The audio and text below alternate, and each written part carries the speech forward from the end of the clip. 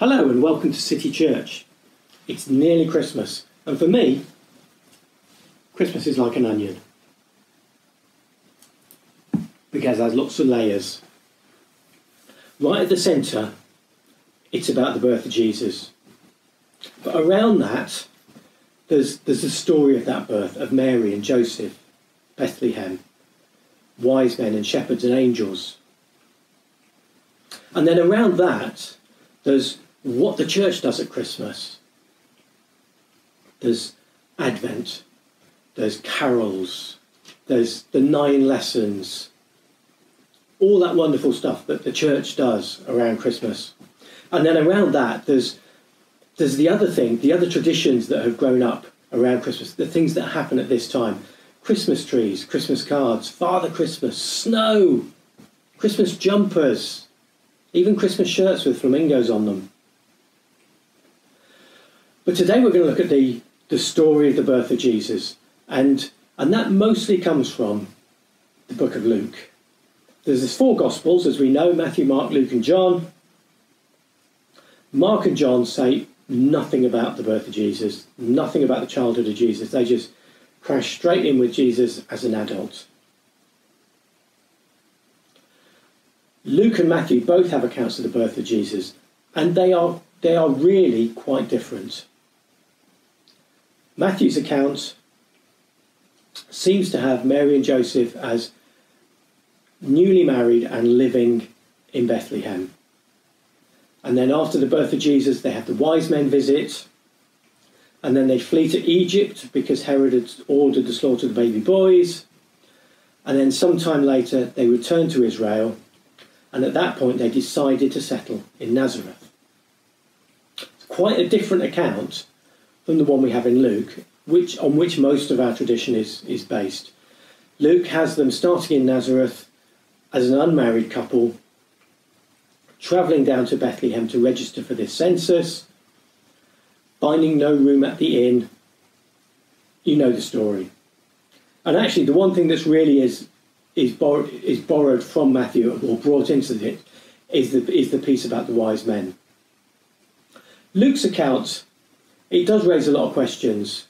Why was Joseph living in Nazareth? Had he moved there as an adult? It's quite a long way away. Nazareth was up in the north of the country. If he'd moved there as an adult, then surely when he came back, he'd have just stayed with his folks. If they'd moved there a generation or 2 before, then surely there would have been this big train of people coming back, and they'd still have had extended family to go and stay with. So, and why would the census want people to register in a completely different place from where they live and work? There's a lot of questions that aren't really answered by this story. Nevertheless, this is the story, and most of the tradition we have is based on that story. So we're going to look a little bit at that story and really at the central event, the core of the onion, which is the birth of Jesus. And at that point, one thing we think we can say about Mary is that she would have been really, really tired. She would have been exhausted. She's just given birth to her firstborn child. And whether or not she'd had to travel down from Nazareth heavily pregnant, she'd been through labour, she would have been really tired. It's the event of her lifetime. It's the event of the century. It's the event of history so far. And she would have been exhausted. And I guess the message that I get from this is it's okay to be tired. When there's big events that are put on, quite often there's people who've put a lot of energy in ahead of the event to help make it happen, just like Mary would have done. And it's okay to be tired when there's a big event. And actually, there's quite a few tired people in the Bible. There's the story when Jesus calmed the storm out on the Sea of Galilee. And as the storm was rising, Jesus was asleep in the bottom of the boat. Now, this wasn't some, I will show them through faith by being asleep. He would have been tired. One of the Old Testament prophets, Zechariah, he fell asleep while God was talking to him.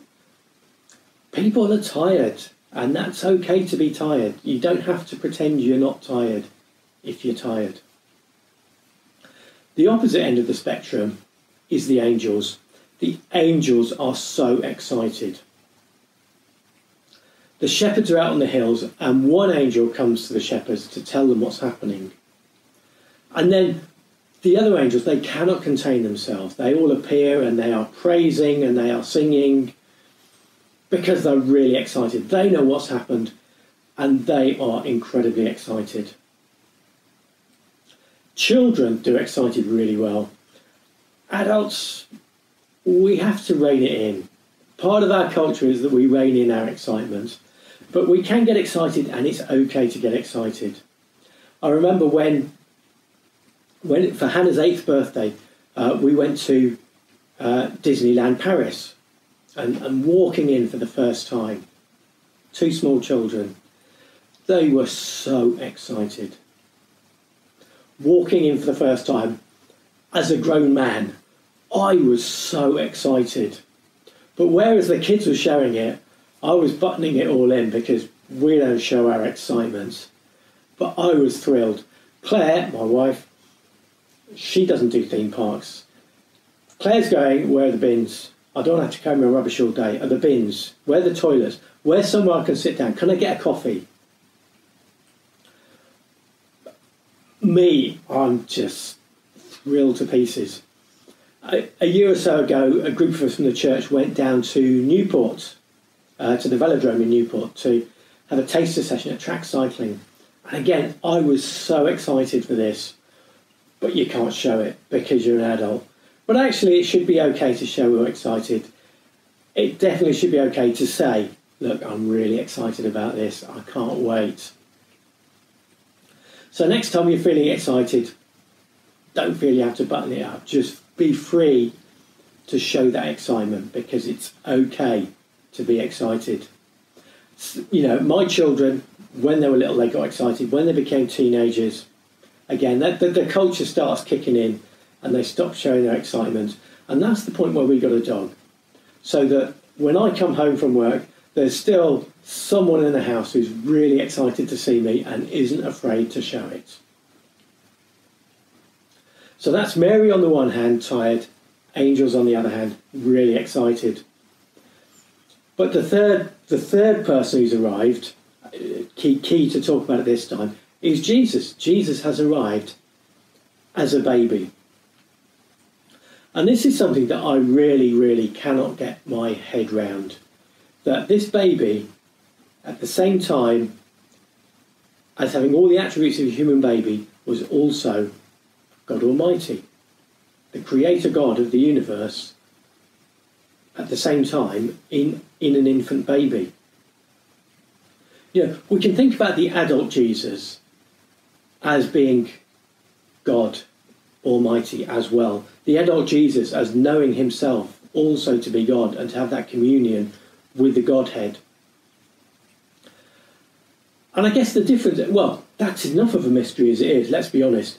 But one of the key differences is that Jesus as an adult would have been self-aware. Which raised the question, at what point would this baby, child, baby, toddler, infant, kindergarten age child have become self-aware and realised who he is, not just as a human, but as God? Luke, actually, the next passage after the birth, for me, is really instructive because it's Jesus as a 12-year-old.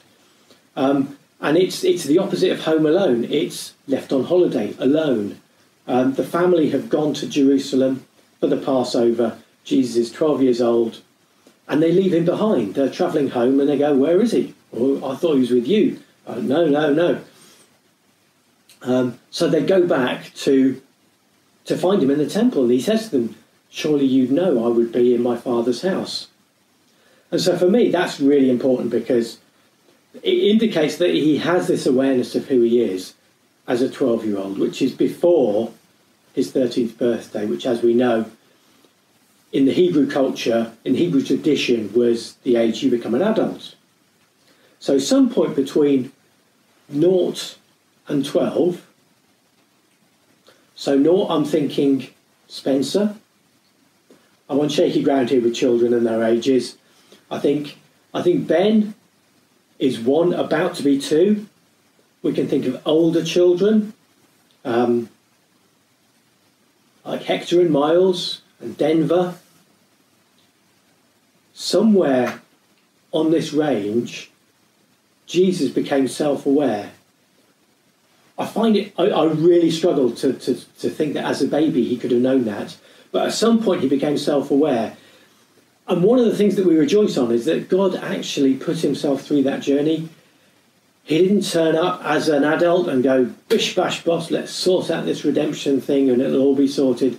But actually, before we get there, he went through human experience. Which means that as an adult, he could empathise much more with what humanity is like, that actually he was born